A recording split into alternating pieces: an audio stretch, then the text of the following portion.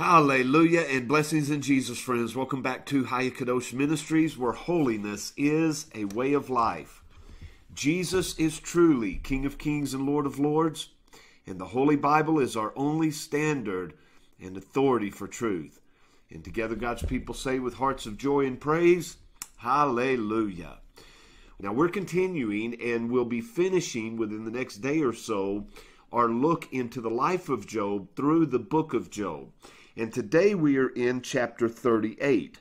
Now we have heard from Job. We have heard from his three friends, Eliphaz, Bildad, and Zophar. And we've heard from this young man by the name of Elihu. But now with great severity, the Lord begins to speak. And that's how verse 38 begins. In verse 1 it says, "Then the Lord answered Job out of the whirlwind." Now from chapters 38 to chapters 41, we're going to hear what the Lord has to say. And to sum this up, basically God is going to express his disdain with Job by pointing out that it is God that hung the stars in the sky. It is God whom striped the zebra. It is God who protects and sustains the fowl of the air, the beasts of the earth. Now, speaking of the beast of the earth, one of the most speculated topics in these chapters is what is the unicorn, what is Leviathan, and what is Behemoth. And because no man knows, because these translations are lost in the Hebrew language, because this is speculation, I'm going to avoid those topics. If you would like to research those on your own, I invite you to do so.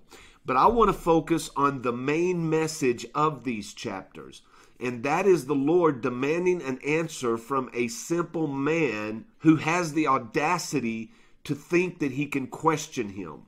And that's how he begins in verses 1 through 3. He says in verse 2, "Who is this that darkeneth counsel by words without knowledge?" In other words, who comes into my presence and brings darkness with them? Darkness because man is defiled by sin. God is light, pure and holy light. And yet Job violates that light by demanding such a counsel with God. He continues in verse 3 and says, "Gird up now your loins like a man. Quit acting like a baby. Stand up. Be a man, for I will demand of thee, and I demand that you answer me." And so he begins his questioning in verse 4. He says, "Where were you, Job, when I laid the foundations of the earth? Declare unto me if you have understanding." In verse 8 he says, "Who shut up the sea with the doors when it brake forth, as if it had issued out of the womb?" In verse 11 God says, "Unto the seas that he has created, hitherto shalt you come, but no further. And here shall thy pride waves be stayed." In other words, I've set boundaries upon the seas, where they begin and where they end. Can you do such a thing, Job? He says in verse 17, "Have the gates of death been opened unto thee? Have you seen the other side? Have you seen the doors of the shadow of death? Have you seen beyond life? Do you know what the hereafter holds for men?" Well, of course, he's asking questions of Job that Job has no answers for. In verse 22, he says, "Have you entered into the treasures of the snow? Or have you seen the treasures of the hell, which I have reserved against the time of trouble, against the day of battle and war?" Now, if you turn to Revelation chapter 16 and verse 21, we are told that there fell upon men a great hail out of heaven, every stone about the weight of a talent, or 100 pounds. Some theologians even speculate that this could be as high as 150 pounds. Each hailstone, 100 pounds. And men blasphemed God because of the plague of the hail, for the plague thereof was exceeding great. Now this is during the time of the Great Tribulation. Yet here in the book of Job, some 5,000 years earlier, God asks of Job, "Have you reserved against the time of trouble the hell that is awaiting that day, against the day of battle and war?" He says in verse 6, "Who hath put wisdom in the inward parts of man? Or who has given understanding to the heart? Certainly it is not man." It says in chapter 40, verse 1, "Moreover, the Lord answered Job and said, Shall he that contendeth with the Almighty instruct him? He that reproveth God, let him answer it. In verse 9, the Lord continues and asks, Hast thou an arm like God, or canst thou thunder with a voice like him? Deck thyself now with majesty and excellency, Job. Array thyself with glory and beauty. Cast abroad the rage of thy wrath. Behold, every one that is proud upon the face of the earth, and bring him low. Tread down the wicked in their place. Hide them in the dust together, and bind their faces in secret. And then Job responds to the Lord in verse 4 of chapter 40 by saying, Behold, I am vile, I am wicked, I am darkness, thou art light. What shall I answer thee? I will lay my hand upon my mouth. Once I have spoken, but I will not answer. Yea, twice, but I will proceed no further. He continues in chapter 42, verse 2, and he says, I know that thou canst do everything, and that no thought can be withholden from thee. You have asked me, Who is he that hideth counsel without knowledge? Therefore I have responded by saying things that I do not understand, things too wonderful for me. In verse 5, Job says, I've heard of thee by the hearing of the ear, but now mine eye has seen thee. And because of this I abhor myself. I fall prostrate before you, and I repent in dust and ashes.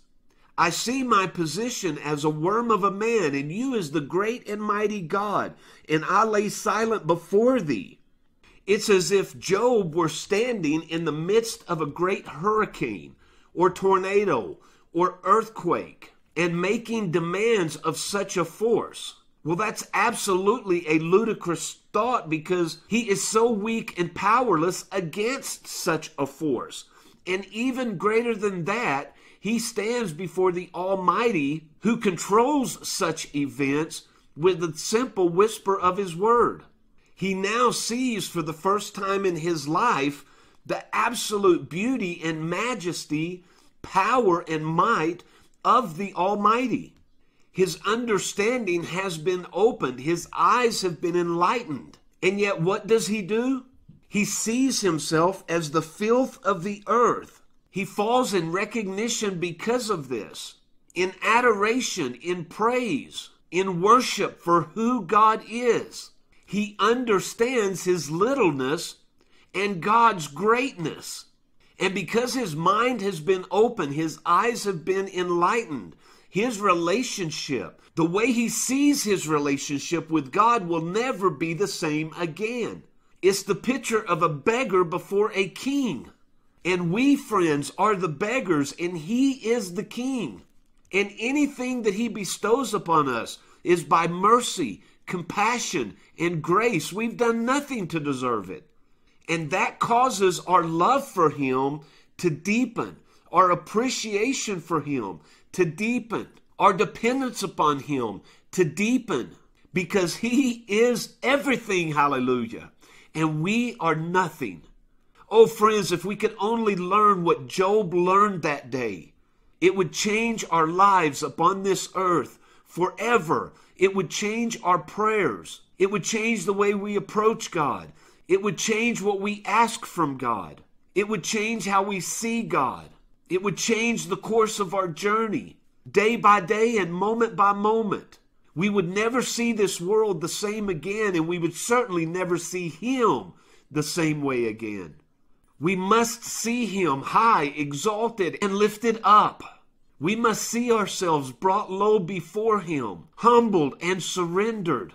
And then we will live as faithfully before him as the angels who serve him, never questioning his commands, never questioning his counsel, never questioning his will, but trusting in him and him alone for all things and at all times.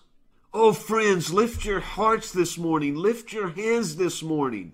Give him praise and adoration and glory. Worship him in the beauty of his holiness. And then be thankful that he has imparted to you even a small piece of his mercy and compassion. We owe him our lives, friends. And that is what holiness is. A life spent in obedience and surrender unto the Almighty God whom we serve. Well, may He bless your walk today. May He open your eyes to truth. May He fill your heart with praise. And even though you may be walking through the shadow of the valley of death, lift your hearts, lift your hands, and say in all things and at all times, blessed be the name of the Lord. Hallelujah. Well, I love you, friends. Now, as Yahweh wills, and until next time, I'll see you on the next video.